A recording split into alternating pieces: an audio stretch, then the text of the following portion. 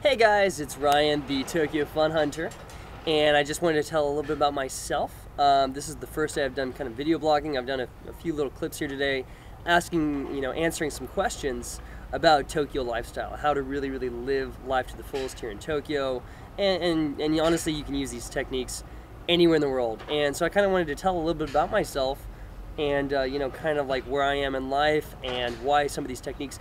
Hey, maybe you kind of want this type of lifestyle. So basically, I'm 26 years old. I'm from Southern California, Orange County actually. Orange County, California. I went to school at University of California, Santa Barbara, and I double majored in sociology and Japanese. And I did, I had an amazing time there. Lived the party lifestyle. I worked as a bartender, a river rafting instructor, a surf instructor. I worked at an insurance company as an intern for a few months, and I studied abroad here in Japan during that time. Maybe before that, I should say how I first got to Japan. And the reality is, I've always was influenced.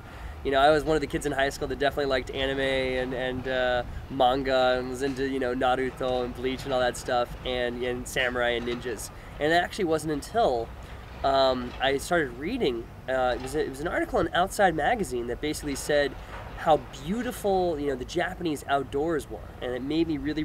I actually wrote to the writer of that essay, and he wrote back to me giving me all these tips. And I went to Japan and did this amazing backpacking journey for about 3 months. And the reason I did that was because I first actually wanted to do study abroad, and they didn't let me in. And so I was kind of like, screw it, I'm just going to go on my own. And I did this 3-month backpacking tour all throughout Japan. It was fun, fantastic, amazing. I met so many people that I'm still friends with to this day. Had amazing adventures. That's a story for another time. There's some pretty crazy stories I can really tell you about. But the last day I was in Japan, this is one of those kind of destiny type of stories. The last day I was in Japan, I was on a bus, and I was on my way to, I forget where. It was like a 3-hour bus ride, and it's full of Japanese people. There's one other foreigner in the front row, and we kind of made eye contact, and we were kind of like, we wanted to start talking to each other. And we ended up sitting next to each other, and we were asking the basic questions. What brings you to Japan? What are you doing here? How are you doing? How are you liking the adventure? And he was very interested in what I was doing. And at this time, I was 20 years old, by the way. 20 years old, traveling by myself all throughout Japan. I was really adventurizing. I was sleeping under bridges. I was sleeping in totally strangers' apartments.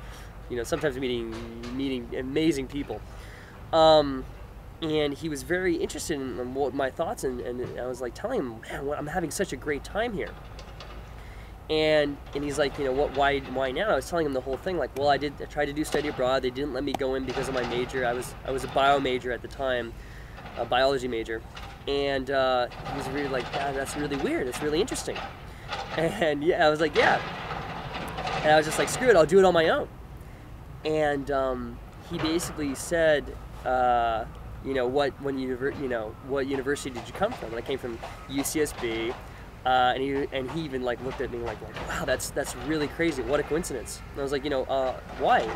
He's like, because I am the head of the study abroad program for University of California, Santa Barbara. It was one of those like, oh my gosh, wow, this is amazing. This is exactly like, wow, who would have thought? What are the chances of that happening? And he was very like, hey man, let's stay in touch and let me see what I can do. And to be honest, at the time, I thought he was just being polite. How you meet people sometimes at bars, you exchange business cards, but nothing really ever comes of it. But I gave him my contact information, and I went back to the States, and for about 2 months, I had my 21st birthday. I had an amazing time, and I was living life in California. And then he called me back up 2 months later saying like, Ryan, oh my gosh, dude, and I had to be like, who's this? And he's like, there's a spot open at our language and culture program in Yamanashi-ken, Japan. Usually you need about 5 years of Japanese to do it, but I know that you're really committed on coming to Japan again. Are you interested? I can get you in. And I was like, I'm in, I'm all in, let's do it. And a week later I was back in Japan living with a host family. in Yamanashi-ken. Now, Yamanashi-ken is basically right at the edge of Mount Fuji. So I was at the edge of Mount Fuji, living the outdoor lifestyle. And a little bonus point, my host dad was a Mount Fuji guide. That was unbelievable. And, you know, during that time I had a beautiful Japanese girlfriend. You know, I was on the rugby team of my you know, study abroad school. It's called Tsuru Bunka Daigaku. And shout out to all you guys if you're listening to this. You know, you guys are awesome.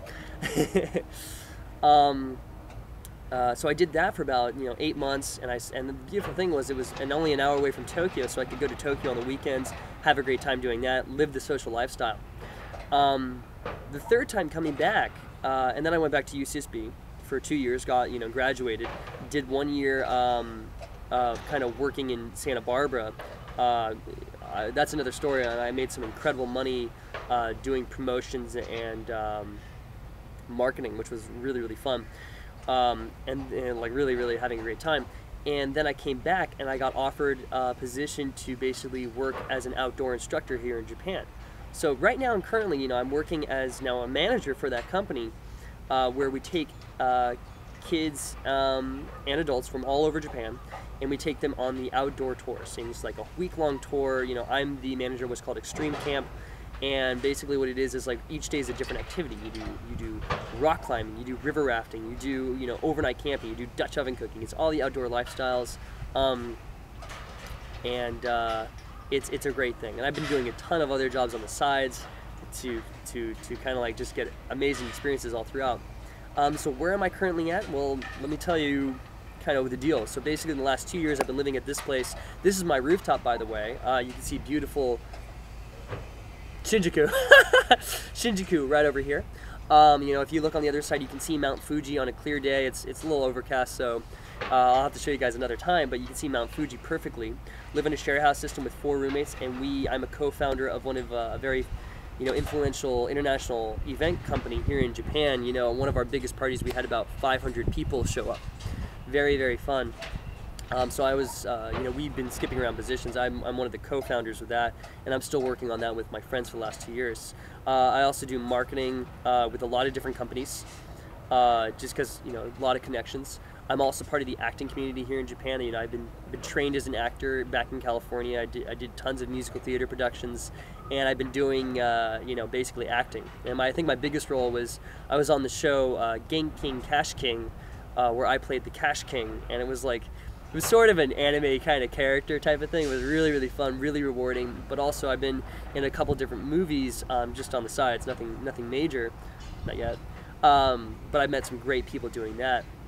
And my favorite job has been basically, I've been a whitewater river rafting instructor on the Tamagawa River here that runs basically from basically western Tokyo all the way to central Tokyo. If you go to the western side, you can do river rafting there. And that's been an amazing time in my life. I'm so glad. I've done a few Kaiwa things, English conversations, English teaching, and business lessons on the sidelines here and there as well to supplement. But those have been the major things. Another big one is I've been a surfing instructor down in in Tokyo. And I know this seems like, man, I've done 20 different industries. I'm just saying it is doable if you keep your mind open. I've also worked for working at a bakery here in Shinjuku. That was definitely an interesting time in my life. But nowadays, yeah, I'm 26. I'm in an amazing relationship. I speak Japanese fairly well. There's always room for improvement. Don't get me wrong. I've done English teaching. I've done acting. I've done outdoor sports. And the whole point I've started to do this is because I've had a lot of friends back in the U.S.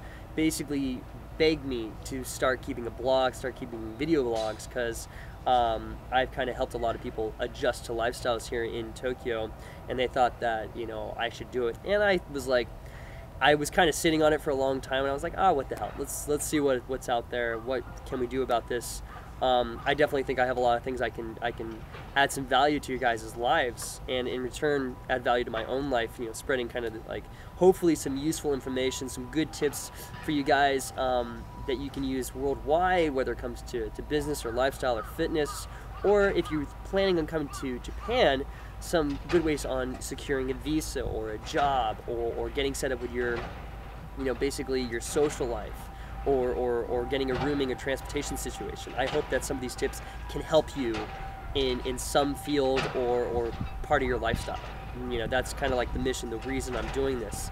And I hope it really does. So yeah, life is really, really good. It's a very fun time of my life right now. My second year in Japan is kind of coming to an end, basically.